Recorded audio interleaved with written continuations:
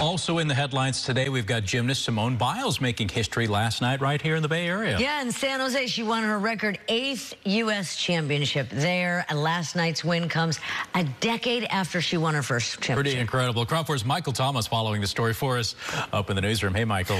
Yeah, good morning, everyone. That's right. A big day, not only for her, but for the Bay Area. You know, this win actually makes Simone Biles the oldest woman ever to win all around, and she's also the first to win 8. Take a look. These are visuals from yesterday's US Gymnastics Championship at the SAP Center in San Jose. Now, the 26-year-old won a record, her 8th US all-around title, a moment that she says felt like a fever dream, but it's also a moment that no one has ever felt before. Now, she finalized the all-around crown with a 15-4 in her stunning floor exercise.